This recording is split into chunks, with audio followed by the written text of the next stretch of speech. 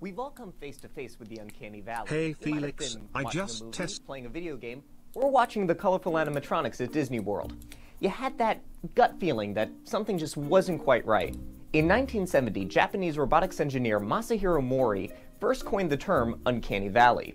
Mori noticed that the more human his robots appeared, the more people reacted positively towards them. However, when the robots appeared very close to humans, but not enough to be convincing, people found them to be visually revolting. This chasm between nearly human and fully human is what Mori identified as the Uncanny Valley.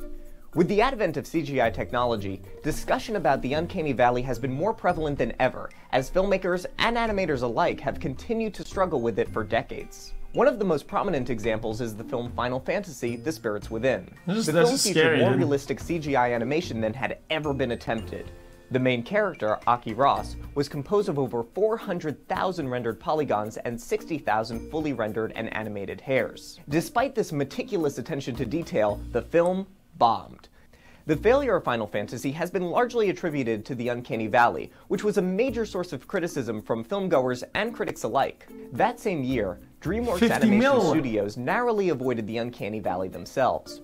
During a test screening for the film Shrek, children started crying because the main character, Princess Fiona, had been rendered too realistically, giving her a spooky effect.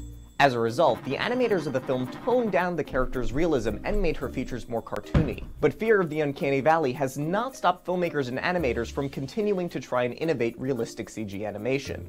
Dude, the Polar Express, I thought this was weird. Released in 2004, pioneered new motion capture technology. This process involved recording the movements of live actors for their animated counterparts. The filmmakers hoped that this new technique would remove the unnatural movement of digital characters that made audiences uncomfortable. This technology was received with mixed success. Technology may someday reach a point where the Uncanny Valley is no longer a problem. Chat, I actually rewatched this movie a couple weeks ago.